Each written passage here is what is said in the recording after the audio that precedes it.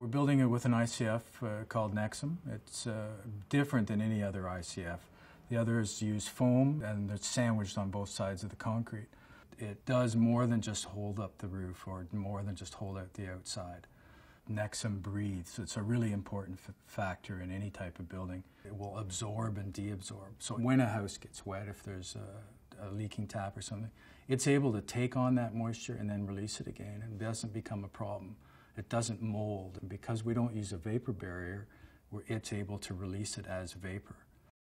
In a Nexcem house, because we have all this thermal mass, the whole house becomes a heat absorption and redistribution system. So during the day, when the sun's coming through, this is perfect for passive solar. We're able to take advantage of the heat of the sun, and then in the cool of the evening, in a September, October evening, it will release that.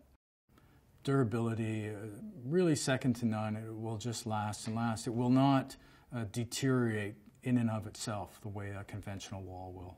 I really believe in this product. I think it's just the best way to build that we could ever do.